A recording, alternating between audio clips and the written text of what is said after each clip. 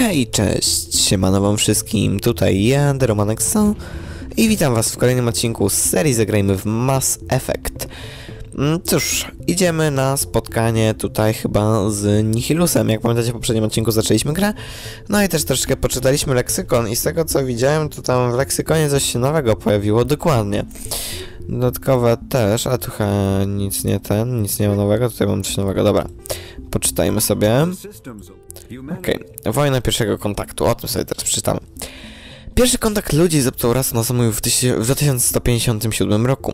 Przymierze pozwalało wówczas flotom ekspedycyjnym na aktywację wszelkich napotkanych przekaźników masy, co było praktyką uznawaną przez rasy Rady za wielce nieodpowiedzialną. Turański patrol natrafił na taką właśnie sytuację i zaatakował. Tylko jednostek należący do ludzi przetrwał, wycofując się do kolonii Shanxi. Turianie szybko za nim podążyli, przejmując opór lokalnych wojsk. Shanxi znalazła się pod turańską okupacją. Był to jedyny przypadek, kiedy ludzki świat został podbity przez obcy gatunek. Turianie wierzyli, że garstka okrętów, które pokonali, reprezentowała trzon obrony ludzkości. Nie byli przygotowani na kontrofensywę z drugiej floty pod dowództwem admirała jakiegoś tam. Wkrótce okupant został wygnany z Shanxi. Turianie zmobilizowali siły do wojny na pełną skalę. Rada zareagowała natychmiast, wymuszając rozejm. Zakończyła się wojna pierwszego kontaktu. Bardzo już Cytadela i rząd galaktyczny. Mamy coś widma. Dobra. Okej. Fajnie było, jakbyś mi tego nie czytał, dziękuję. Widmo to agenci wywiadu... Co? Czemu... Wydziału! Jezus Maria, nie umiem czytać. Widma to agenci Wydziału Wywiadu i Działań Militarno-Obronnych. Widma odpowiadają jedynie przed Radą Cytadeli, są militarnymi agentami wojskowymi, posiadają kompetencje i immunitet, mogą korzystać ze wszelkich dostępnych środków, by zrealizować swoje cele. Działają niezależnie lub w niewielkich grupkach, niektórzy są empatycznymi rozjemcami, rozwiązującymi problemy na drodze dyplomacji, inni są zimnokrwistymi zabójcami i bezwzględnie rozprawiającymi się z przeciwnościami. Wszyscy wykonują swoje zadania, działając często poza prawem. Funkcja widma powstała po przyłączeniu się do Rady Salarian. Przez wiele lat agenci działali w tajemnicy jako cicha broń. Dopiero po rebeliach krogańskich ich tożsamość została upubliczniona. Przydzielenie widma do zadania nie jest tak wiążącym ruchem jak wysłanie wojsk, jednak w sposób jasny daje do zrozumienia, że Rada jest zaniepokojona konkretną sprawą. Okej, no ale dobra, tak jak mówiłem, pogadajmy sobie z Nihilusem, szczerze nie wiem, gdzie tu jest quick save i czy w ogóle jakikolwiek jest, ale to jeszcze się przekonamy, że tutaj zbyt wiele rzeczy się nie działo. Tak więc dobra, chodźmy, no i pogadajmy z nim. Commander Shepard, I was hoping you'd get here first. It will give us a chance to talk. What about? I'm interested in this world we're going to, Eden Prime. I've heard it's quite beautiful. They say it's a paradise. Yes, a paradise. Serene, tranquil, safe. Eden Prime has become something of a symbol for your people, hasn't it? Proof that humanity can not only establish colonies across the galaxy, but also protect them. But how safe is it really?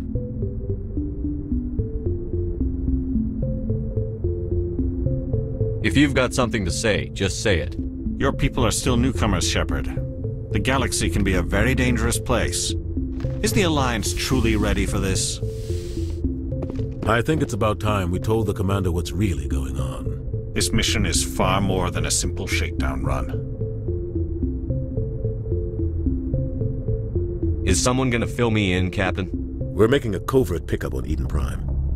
That's why we needed the stealth systems operational. There must be a reason you didn't tell me about this, sir. This comes down from the top, Commander. Information strictly on a need-to-know basis. A research team on Eden Prime unearthed some kind of beacon during an excavation. It was Prothean. I thought the Protheans vanished 50,000 years ago. Their legacy still remains. The mass relays, the Citadel, our ship drives. It's all based on Prothean technology. This is big, Shepard. The last time humanity made a discovery like this, it jumped our technology forward 200 years. But Eden Prime doesn't have the facilities to handle something like this. We need to bring the beacon back to the Citadel for proper study. Obviously, this goes beyond mere human interests, Commander. This discovery could affect every species in Council space.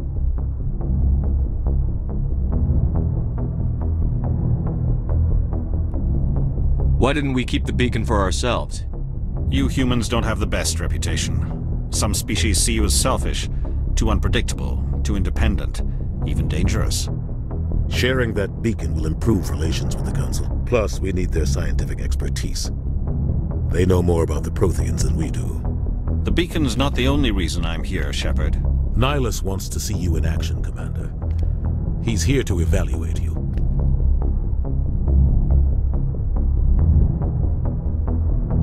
What's going on, Captain? The Alliance has been pushing for this for a long time. Humanity wants a larger role in shaping interstellar policy. We want more say with the Citadel Council. The Spectres represent the Council's power and authority. If they accept a human into their ranks, it shows how far the Alliance has come. You held off an enemy assault during the Blitz single-handed. You showed not only courage, but also incredible skill. That's why I put your name forward as a candidate for the Spectres.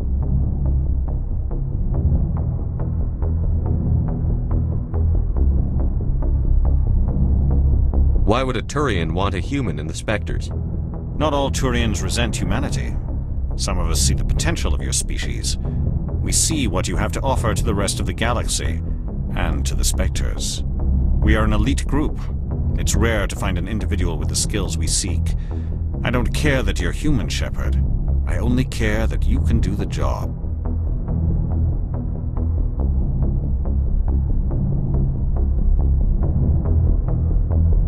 Just tell me what I have to do. I need to see your skills for myself, Commander. Eden Prime will be the first of several missions together. You'll be in charge of the ground team. Secure the beacon and get it onto the ship ASAP. Nihilus will accompany you to observe the mission. Okej, no spoko. A tak jeszcze jako ciekawostkę powiem, do polskim dubbingu Nihilusa podkłada Rozenek, ale to taka tylko ciekawostka. No i chcą nas jednak przyjąć do tych szeregów widm, bardzo, bardzo ciekawie. No to co, jeszcze ich wypytajmy tutaj o wszystko, bo czemu nie? What do you know about the Protheans? Just what they taught us in school. They were a technologically advanced species that ruled the galaxy 50,000 years ago. Then they vanished. Nobody really knows how or why, though I've heard plenty of theories. But everyone agrees, galactic civilization wouldn't exist without them. Their citadel is the very heart of galactic society, and without their mass relays, interstellar travel would be impossible. We all owe the Protheans a great debt. I'd like to know more about Eden Prime before we touch down. It's a peaceful farming world, but it represents something much bigger. Eden Prime is one of our oldest and most successful colonies. It proved we were ready to face the challenges of settling new worlds, to forge a place for humanity beyond Earth. It symbolizes humanity's growth and evolution as a spacefaring species. And after this, it will be known as the world where humans made a discovery of galactic importance. Why is this beacon so important? All advanced galactic civilization is based on Prothean technology, even yours. If we hadn't discovered those Prothean ruins buried on Mars, we'd still be stuck on Earth. That was just a small data cache. Who knows what we can learn from this beacon? What if it's a weapons archive? We can't let it fall into the wrong hands. Like who? The Attican Traverse isn't the most stable sector of Citadel space. There are plenty of raiders and criminal groups active in the region. They might figure a Prothean beacon is worth the risk of attacking an Alliance ship. Plus, Eden Prime is right on the border of the Terminus systems. The Attican Traverse is under Citadel protection. If the Terminus systems attack, it's an act of war. Technically, yes. But some of the species in the Terminus might be willing to start a war over this. The last thing the Council wants is to get dragged into a major conflict with the Terminus systems. We have to keep this low-key. Mam nadzieję, że mi się właśnie gra nie skraszowała. Ale mam dziwne wrażenie, że tak. No cóż, to ja robię cięcie i widzimy się za chwilę, jak tylko zrestuję grę. Mam nadzieję, że zapis był gdzieś niedaleko. Oby. Okej, dobra ludzie, okazało się, że nie miałem żadnego zapisu, no i musiałem od nowa zacząć grę, tak więc chwilę mnie nie było. Tak czy siak ponownie idziemy do Nihilusa, sobie już przeklikamy część tej rozmowy i dojdziemy mniej więcej do tego samego punktu, co mieliśmy wcześniej. Tak więc zacznijmy już. I was hoping you'd get here first. It will give us a chance to What talk. about? I'm interested in this world we're going to, Eden Prime. They say it's a paradise. Yes, proof that humanity can not only establish colonies across the galaxy, but also protect them. If you've got something to say, just say it. Your people are still newcomers. Is the Alliance truly ready for this? I think it's about time we told the commander what's really going on. This mission is far more than a simple shakedown run. Is someone gonna fill me in, Captain? We're making a covert pickup on Eden Prime. That's why we needed the stealth systems operational. There must be a reason you didn't tell me about this, sir. This comes down from the top, Commander. A research team on Eden Prime unearthed some kind of beacon during an excavation. I thought the Proteans vanished 50,000 years ago. Their legacy This still is remains. Big Shepard, but Eden Prime doesn't Obviously, have... this goes beyond mere human interests, Commander. This discovery could affect every species in Council space. Why didn't we keep the beacon for ourselves? You humans don't have the best reputation. Sharing that beacon will improve relations. The beacon's not the only reason I'm here. Nihilus wants to see you in action, Commander.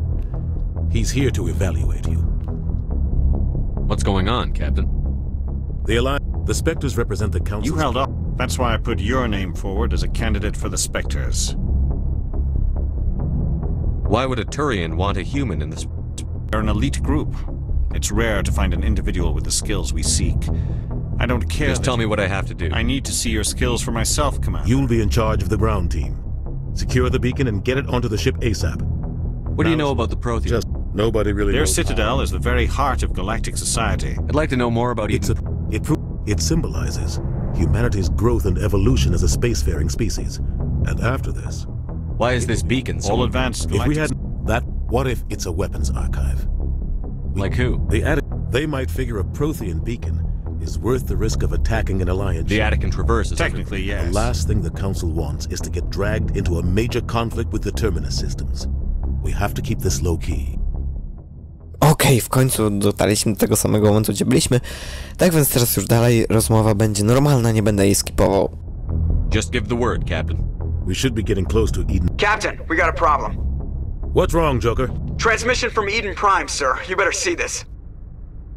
Bring it up on screen.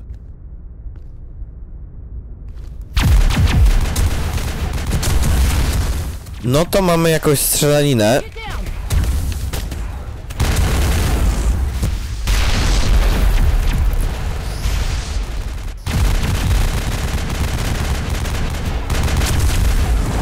We are under attack, taking heavy casualties. I repeat, heavy casualties.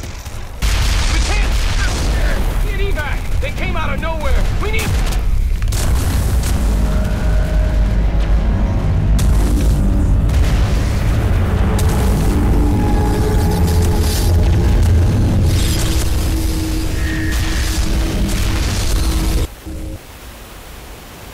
Everything cuts out after that. No comm traffic at all. Just goes dead. There's nothing. Reverse and hold at 38.5.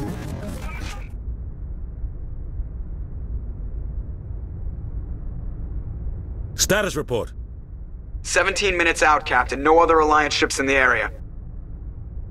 Take us in, Joker, fast and quiet. This mission just got a lot more complicated.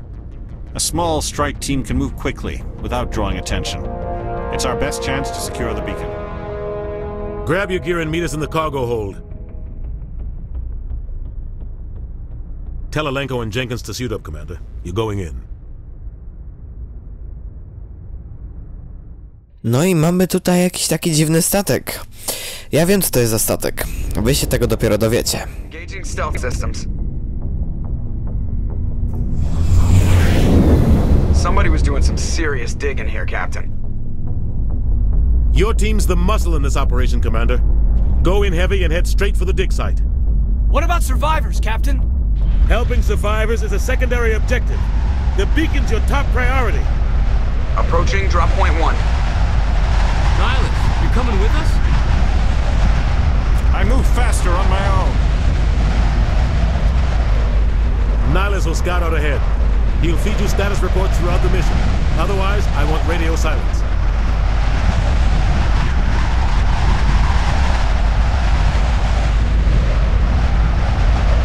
Ready and able, sir.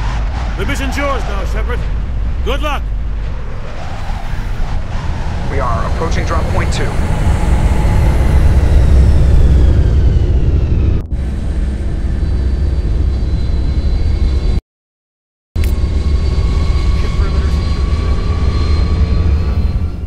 Okej, no spoko, czyli wylądowaliśmy na jakiejś planecie. No i mamy naszych dwóch towarzyszy. Hostiles everywhere. Keep your guard up. No okej, mogę z nim pogadać, czy nie?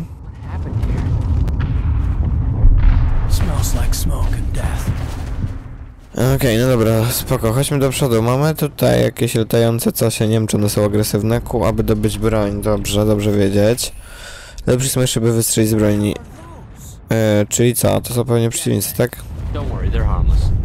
Aha, they are harmless. Okej, dobra. Czyli one nie atakują, okej. No dobra, sobie podsprintujmy troszeczkę.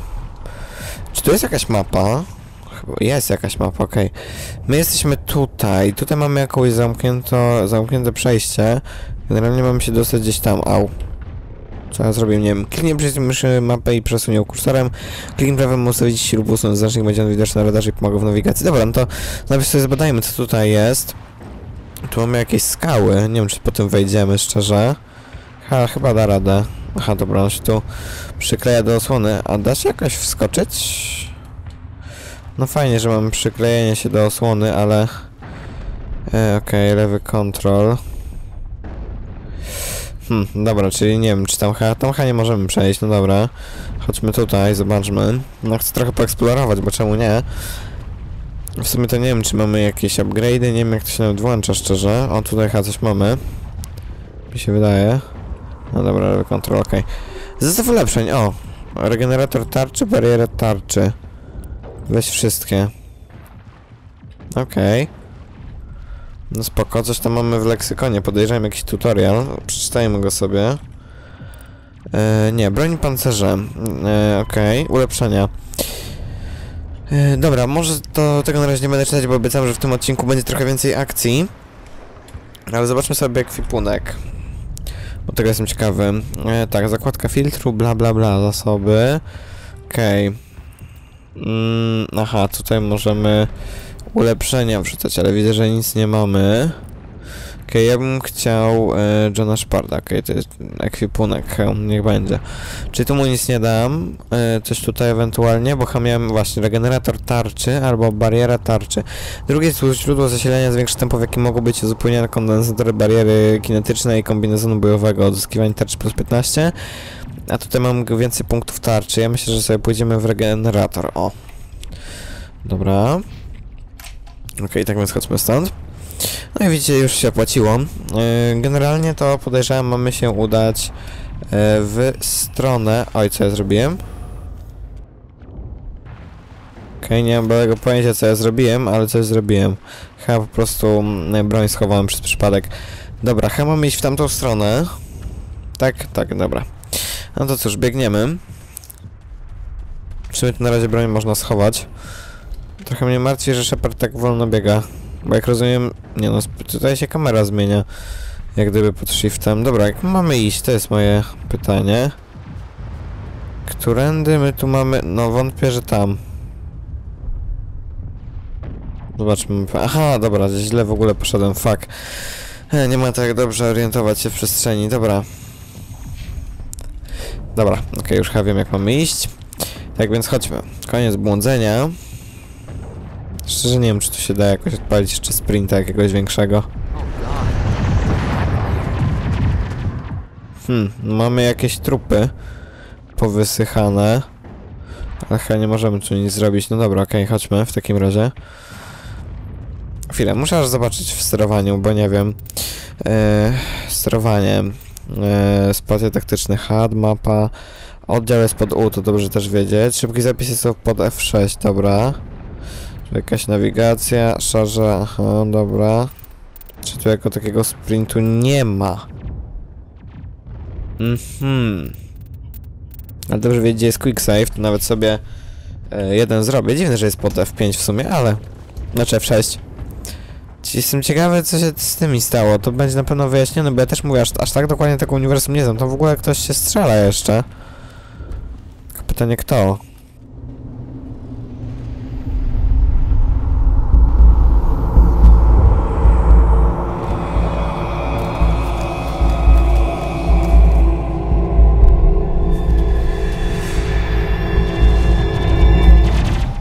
O, mam jakieś drony. O. Okej, dobra, chwilę. No tak, przybliżenie zwiększa celność. No shit, shares lock. Ja się zastanawiam, jak tu się mocy używa szczerze. Dobra, mamy level. Okej, dobra, ładnie. No, tylko nam jeden ziomek padł, ale wait. Pod J bodajże. Nie pod J, przepraszam, pod U. Pod U mamy tutaj nasze te... I właśnie, i tutaj jakieś moce. Rzut. Odrzuca przeciwników odrzucającego z siłą 600 newtonów. Ok, prawie 4 metry, zastanowienie 60 sekund. Okształcenie. Zadaje celowi 6 obrażeń na sekundę i obniży... O, to sobie na pewno wezmę. Okej, niekoniecznie może aż tak. Pancerz podstawowy to raczej nie chcę. Bariera. Wspomaga twoją tarczę biotyczną barierę, która pochłonie do 400 punktów obrażeń. Nie zablokuje ataków, które mijają tarczę. Adept. Skrót czas ładowania rzutu, podniesienia i kształcenia. Urok. Dodaje 1 punkt uroku w konwersacji. Otwiera nowe opcje dialogowe. O, to na pewno chcę. Na pewno chcę urok i chcę jednego adepta. Okej. To są, jak rozumiem, punkty na postać, mam nadzieję. To sobie w takim razie jeszcze rzut... może nie... Aktualnie odkształcenie. Tu niestety nie mam podniesienia, nic. To weźmiemy sobie jeszcze jednego adepta. Adepta sobie wykoksimy na maksa i damy sobie jeszcze urok w ten sposób.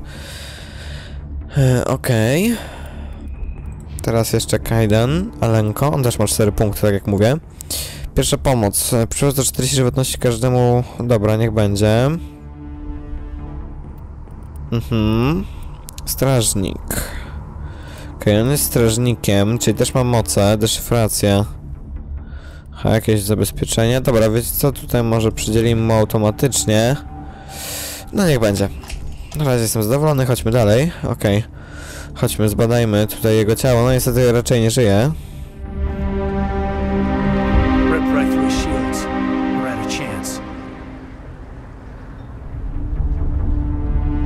We'll see that he receives a proper service once the mission is complete.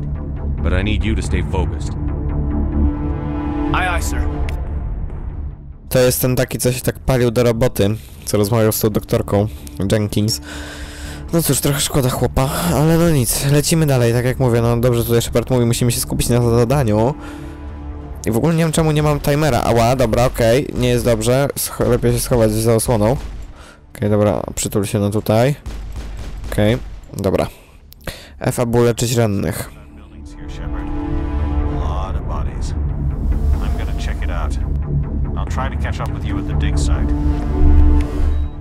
Okej, dobra, użyłem sobie mediżelu.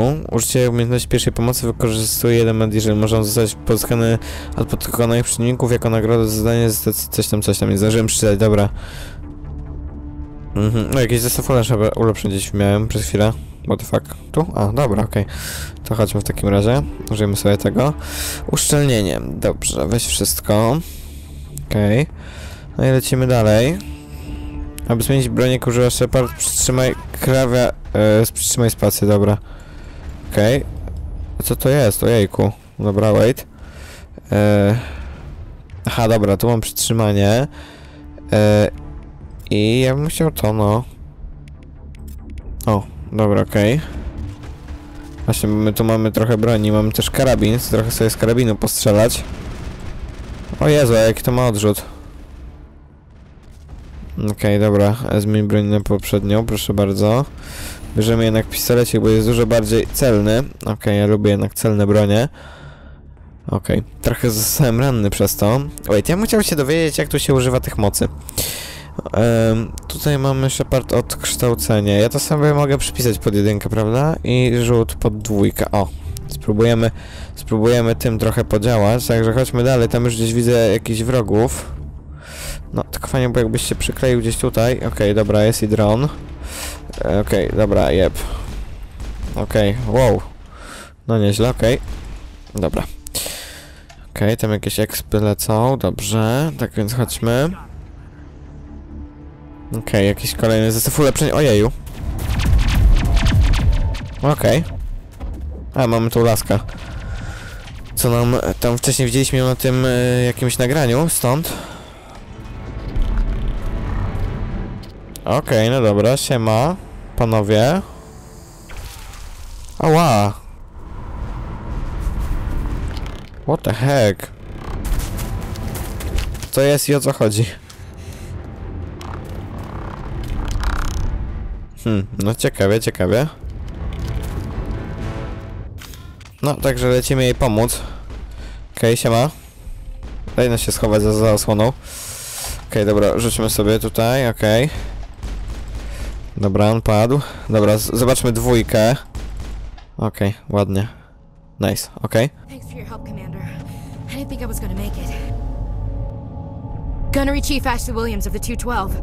You the one in charge here, sir? Are you wounded, Williams? A few scrapes and burns, nothing serious. The others weren't so lucky. Oh man. We were patrolling the perimeter when the attack hit. We tried to get off a distress call, but they cut off our communications. I've been fighting for my life ever since. Any idea what kind of enemy we're facing? I think they're Geth. The Geth haven't been seen outside the Veil in nearly 200 years. Why are they here now? They must have come for the beacon. The dig site is close, just over that rise. It might still be there.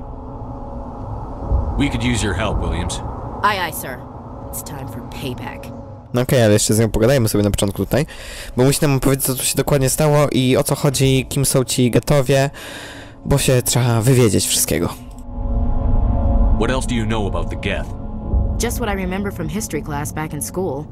They're synthetics, non-organic life forms with limited AI programming, created by the Quarians a few centuries ago.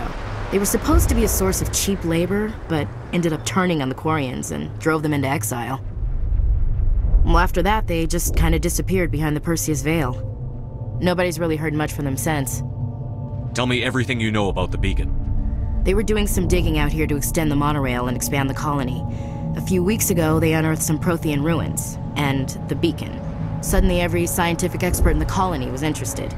That's when they brought us in to secure the site. I don't know much about the beacon itself, but I heard one of the researchers say this could be the biggest scientific discovery of the century. What happened to the researchers at the dig site? I don't know. They set up camp near the beacon. The 232 was with them. Maybe their unit fared better than mine. Describe what happened leading up to the attack. We were sent out a couple of nights ago from the main colony to secure the area. Seemed like a routine patrol, until the Geth hit us.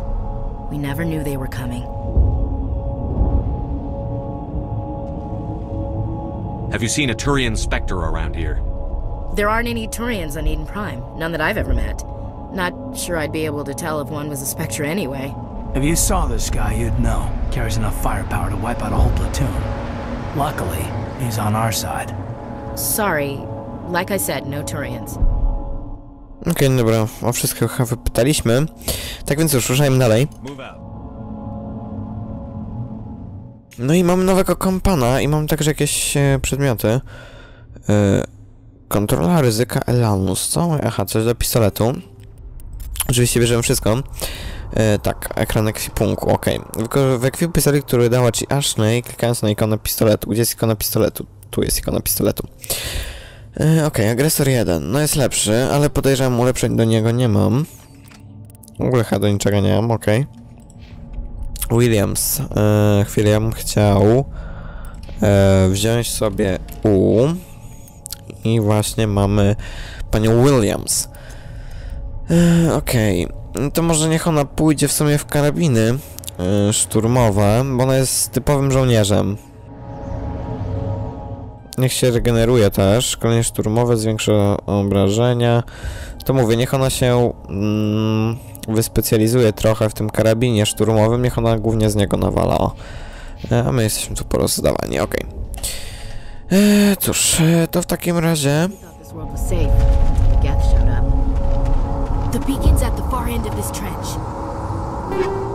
Okej, jakiś skorpion, lekki pancerz, weźmiemy sobie oczywiście, pozbieramy sobie wszystko, co tu się da. Dobra, jakieś ulepszenie amunicji, okej. Co zobaczmy sobie w takim razie. Dobra, mnie najbardziej interesuje pistolet, bo raczej to z niego będę korzystał, ale widzę, że nic nie mamy niestety. I właśnie, mamy jakiś pancerz skorpion. Ma tak, ma więcej tarczy, no generalnie jest lepszy w pizdu. Tylko no tutaj to wtedy byśmy musieli pusty wziąć. Założyć ten. Tak. Okej, no wygląda trochę brzydziej, ale jest zdecydowanie lepszy, jak widzicie tutaj. Wszystkie staty ma lepsze, tak więc sobie go weźmiemy. Okej, no, trochę inaczej wyglądamy, ale jest spoko. Dobra, jeszcze tutaj rozejrzyjmy, czy tutaj ciekawego czegoś nie ma. Chwilę, skąd myśmy nadbiegli stamtąd. W sumie nie patrzyłem, czy tam się coś działo, czy nie. No, to jest taktyczny HUD, dobra, okej, użyjmy taktyczny HUD. Czy tutaj coś jest ciekawego? No, oczywiście, że coś ciekawego jest. Warto eksplorować, bo tu jakieś porozrzucane pojemniki z czymś są. Staw medyczny, o, mediżel, no i git, ja jestem happy. Dobra, chodźmy w takim razie tam. Lepiej cały czas z bronią, bo to nie wiadomo, niebezpieczny teren. No i co tu chyba jeszcze mamy jakąś skrzynkę, nie wiem czy ja już, nie, już chyba badałem przed chwilą. Dobra, mam nadzieję, że tam nic nie ma, ale już mi się tam trochę biec nie chce, tak więc chodźmy może po prostu do przodu. Zobaczmy, o co z tym chodzi, kurde, nie wiem, będzie tutaj coś, będę mógł to jakoś zbadać albo coś? Nie, po prostu tak nabili, napali i tyle. Czy to jakieś takie dziwne coś, no spoko. Biegnij do punktu orientacyjnego, aby skoczyć ze zasłony ze skałą, chronić się przed ogniem przeciwnika. No dobra, to już wiem. Okej. No tak, i możemy sobie przechodzić, no tyle to wiem. Okej, lewy kontrol, kucniesz automatycznie i będziesz kryć się ten, dobra, okej. Okej, no dobra, mamy tam już kogoś, z kim możemy się postrzelać, także rzućmy w niego. Okej, ładnie, dobra. Właśnie tego mody są fajne, bo można ładnie... kontrol. No, przykleję się, Shepard, dobra. Okej, tam jest chyba jeszcze gdzieś jeden. Okej, rzućmy w niego. Okej. Dobra, padł. Okej, chodźmy dalej. Okej, coś tam się dzieje. Okej, już nie. Tutaj nasi kompanii ładnie strzelają. Nie wiem, czy z nich można coś podnosić. Okej, negative contacts. Okej, mi to pasuje jak najbardziej. Zobaczmy sobie skrzyneczkę. Okej, jakieś karabiny. Bierzemy wszystko i od razu sobie to zobaczmy. Karabin szturmowy. Strzały do przegrzania, ale ma większe obrażenia. To sobie weźmiemy go. I pistolet to raczej nie. Tutaj karabin snajperski, kosiarz 1. Ale ma mniejszą celność, to raczej nie. Okej, spoko. W sumie to jeszcze im możemy też coś innego dać tak naprawdę. To może dajmy coś dla Ashley. Dla Kaidana ten pancerz w sumie jest taki sam, no tak, bo on jest tym samym. Aha, dobra. Ashley, ty masz też to samo. Dobra, czyli generalnie są w miarę spoko wyekwipowani, dobra. Co my tu jeszcze mamy ciekawego? Czy cokolwiek mamy tutaj ciekawego? Chyba nie, no mamy te pale jakieś dziwne. Coś tu jeszcze jest? A coś tu jeszcze jest, wait. Możemy to zbadać. This is the dig site. The beacon was right here. It must have been moved. By who? Our side or the Geth? Hard to say. Maybe we'll know more after we check out the research camp. You think anyone got out of here alive? If they were lucky. Maybe hiding up in the camp. It's just on the top of this ridge, up the ramps. Okej, dobra, mieliśmy jeszcze autosave'a. Change of plans, Shepard. There's a small spaceport up ahead. I want to check it out. I'll wait for you there. Okej, no spoko, tam mieliśmy trochę od Nihilusa. Mam gdzieś się tam z nim... Co to jest? O, coś tu jest. No bo ja coś przez przypadek nacisnąłem. Chyba no, nie nacisnąłem jedynki, na pewno. No jak... dobra, mało ważne, chodźmy do przodu po prostu. Podejrzewam, że tak mamy iść. Tu mamy pewnie ten obóz. It's a good place for an ambush. Keep your guard up. O kurde. No nieźle. Oh God, they're still alive. What did the Geth do to them? Zdecydowanie coś niedobrego. Dobra, R, żeby rzucić granatem, poczekaj na samoczynną detonację lub ciśnienie ponownie, by go zdetonować. Dobra. Aha, dobra, mam rzucić granatem. Aha, tam, czyli on tam nie będzie się ruszał. Okej, dobra. Nice. Okej, umieraj. No, come on.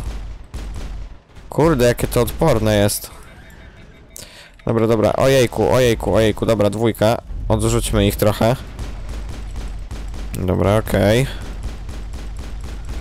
Dobra. Nice. No ciekawe. Podejść do towarzysza i aby usłyszeć opinię o bieżącej sytuacji. Okej, no spoko.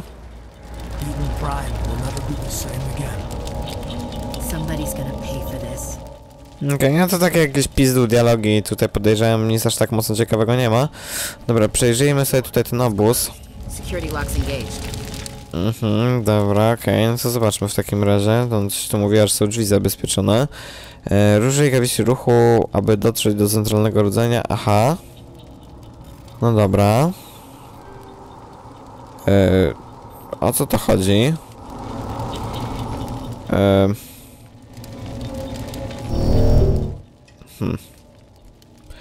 Mam pytanie, jak to się robi?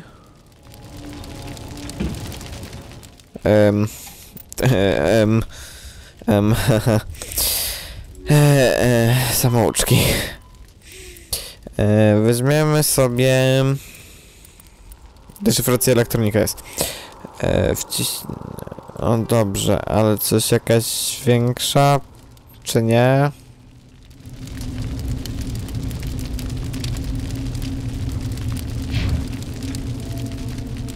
Dobra. Użyj klawiszy ruchu lub myszki, aby dotrzeć do centralnego rdzenia. Dobra, okej. To rozpocznij. Czyli, że co, mam... Aha, dobra, okej, już wiem, o co chyba chodzi. Podejrzewam... mamy na te czerwone, dobra, nie... Okej, już rozumiem. Już rozumiem, dobra, okej. Okej, teraz... O, super, nie udało się. Dobra, tu będzie fajna luka. Dobra, okej, nice. Muszę się to trochę poogarnać. Wykorzystując mniżel możesz otwierać skomplikowane zamki. Mniżel może być pozyskany od pokonanych przeciwników, jego nagroda, bla bla bla. Dobra, czyli co, jak rozumiem, udało mi się to otworzyć, tak więc mogę teraz je otworzyć. No i zobaczmy. Thank the maker. Hurry, close the door before they come back. Don't worry, we'll protect you. Thank you. I think we'll be okay now. It looks like everyone's gone. You're Dr. Warren, the one in charge of the excavation. Do you know what happened to the beacon? It was moved to the spaceport this morning. Manuel and I stayed behind to help pack up the camp. When the attack came, the Marines held them off long enough for us to hide. They gave their lives to save us. No one is saved. The age of humanity is ended. Soon, only ruin and corpses will remain. What else can you tell me about the attack?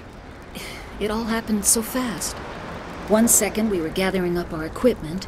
The next we were hiding in the shed while the Geth swarmed over the camp. Agents of the destroyers, bringers of darkness, heralds of our extinction. We could hear the battle outside. Gunfire, screams. I thought it would never end. Then everything went quiet. We just sat there, too afraid to move, until you came along. Did you notice a Turian in the area? I saw him, the Prophet, leader of the enemy. He was here before the attack. That's impossible. Nihilus was with us in the Normandy before the attack. He couldn't have been here. I'm sorry. Manuel's still a bit unsettled. We haven't seen your Turian. We've been hiding in here since the attack. Can you tell me anything about the beacon?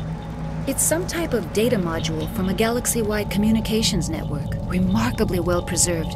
It could be the greatest scientific discovery of our lifetime. Miraculous new technologies, groundbreaking medical advances. Who knows what secrets are locked inside? We have unearthed the heart of evil, awakened the beast, unleashed the darkness. Manuel, please, this isn't the time. What's wrong with your assistant? Manuel has a brilliant mind, but he's always been a bit unstable. Genius and madness are two sides of the same coin. Is it madness to see the future? To see the destruction rushing towards us? To understand there is no escape? No hope? No. I am not mad. I'm the only sane one left. I gave him an extra dose of his meds after the attack. No może tego nie będziemy wybierać, bo tu podejrzewam taka opcja dla renegata. Tak więc dobra, spadajmy stąd. Williams, take us to the spaceport. You can't stop it. Nobody can stop it. Night is falling. The darkness of eternity. Hush, Manuel. Go lie down. You'll feel better once the medication kicks in. Okej, no spoko, mapa przodu nam się też zaktualizowała, zobaczmy, jesteśmy... Okej, przyszliśmy stąd do obozu i mamy iść teraz generalnie do stacji kolejki. No dobra, ale cóż, to już zrobimy w kolejnym odcinku, tak więc mam nadzieję, że ten odcinek wam się podobał. No i komentujcie, subskrybujcie, oceniajcie, a przede wszystkim oglądajcie. No i do kolejnych filmów. Na razie. No i cześć.